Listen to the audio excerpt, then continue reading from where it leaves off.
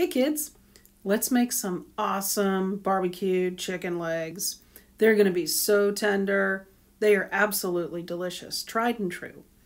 Okay, I'm a pretty plain person, just a girl and her grill, charcoal grill.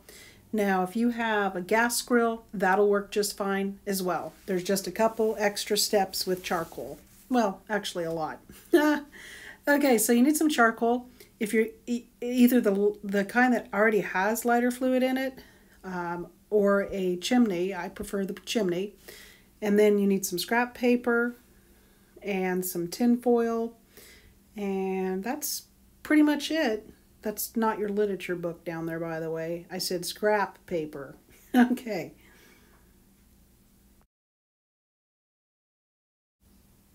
Here's a secret, boys and girls.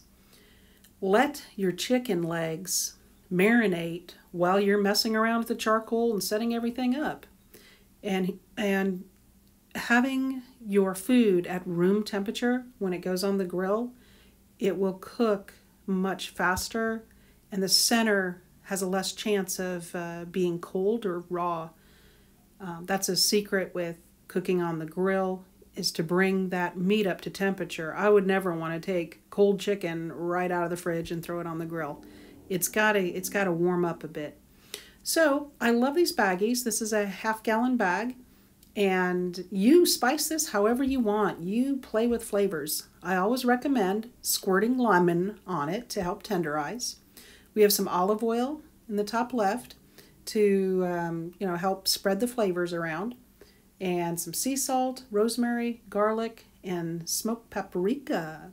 Bring whatever you want to the party, just whatever tastes and flavors that you want to put on here.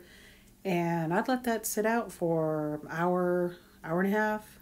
And, it's all about timing. That's what cooking is. You gotta spend the time.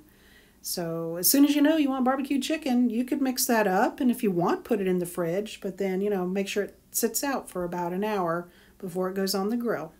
Okay. Hey, and don't skip the olive oil, because that's going to help make the skin nice and crispy. This is for charcoal that does not have lighter fluid in it. So you ball up a bunch of paper.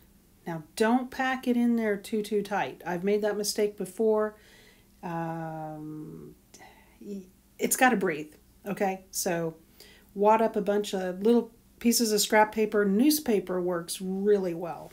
So pad that in there and then flip it back over, and then we're going to light it.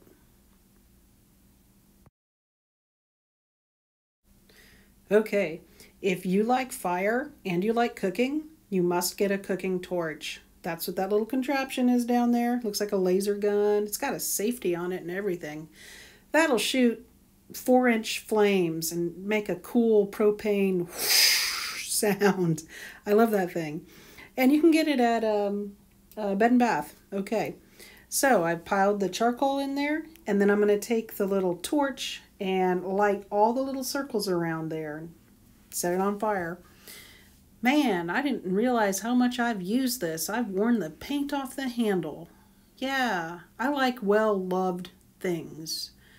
Yeah, don't need something fancy and new all the time. Just look how loved that is. How many barbecues that's gone through. Okay, so then comes the waiting. You have to wait for the charcoal to get hot.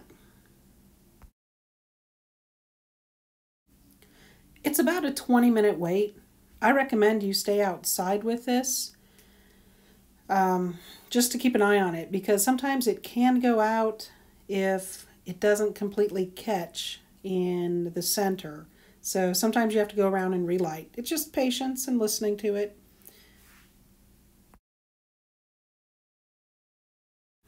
While you're waiting, you can prepare your grill.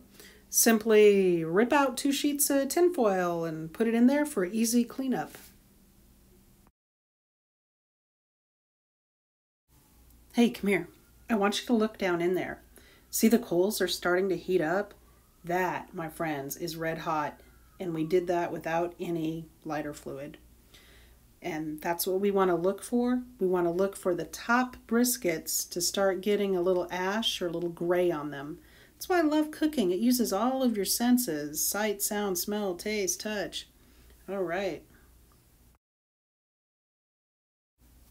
Okay, it's ready. Not a minute to lose. Grab it by the handle. If you wait much longer, in the bottom will just be powder, because I've done that before. Okay, let's turn it over.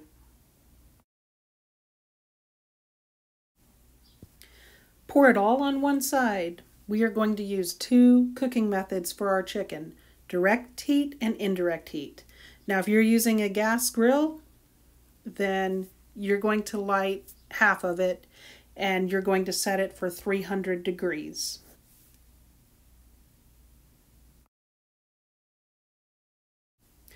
Time for more secrets.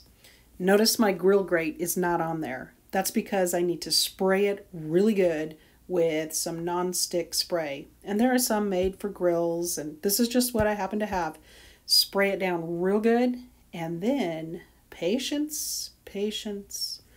Spray it, put the grate on the grill, and let it preheat for 5 minutes. This will keep your chicken skin from sticking. That is the worst mess in the world if you get chicken sticking to your grill. Do not want that. So let it heat up. Let the wire heat up in there 5 minutes at least.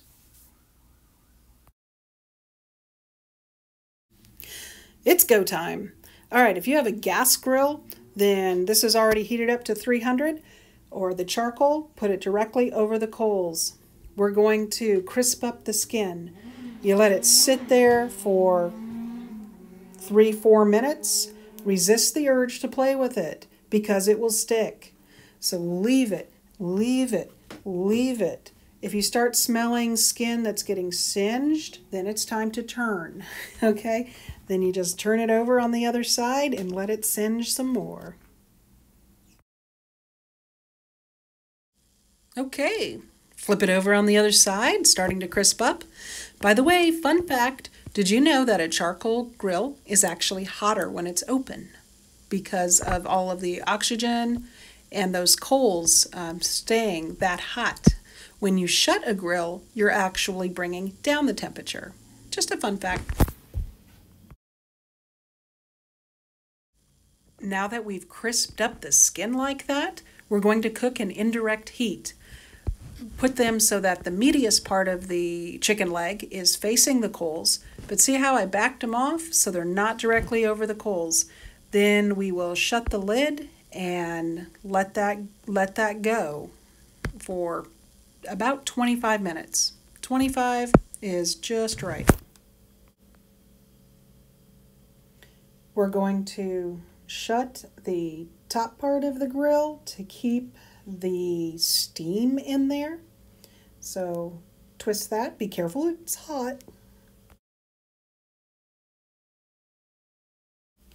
Keep the slats open on your grill on both sides so the air keeps circulating. If you shut everything, your coals will go out because they won't be able to breathe, and then you can smell kind of this strange smell when coals go out. So leave it open so they can breathe. What do you do for those 25 minutes while you're waiting? Well, you open a jar of Stubbs. Or you can make your own sauce, but it'll just end up tasting like Stubbs. Might as well use Stubbs. Now would also be a good time to find a thermometer to test the chicken for 160 degrees. I hate all those fancy ones and digital and set the timers and no. See right there? I just like a very simple, eyeball it, get me around 160 degrees, we're good. Okay, lean in close. I'm going to tell you another secret. Don't you dare take barbecue sauce out of the fridge and put it on the chicken. Do what I told you. You add hot to hot. You put that in the microwave first, get that nice and warm. Then you go slather the chicken with it.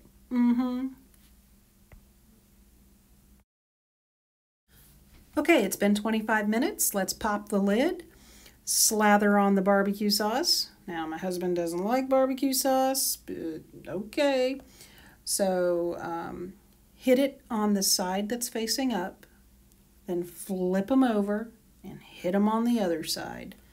And shut the lid. We're half done. You're going to go another 25 minutes. What do you do for these next 25 minutes? I'd be getting the table ready, putting together any easy sides, so that when this is done, everything will be hot and ready to go.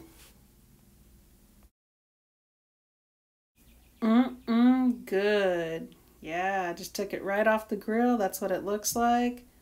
Juicy, yummy, not dried out, crispy skin, succulent barbecue sauce. Thanks for watching Cooking with Mrs. B. Now I'm going to let that slide.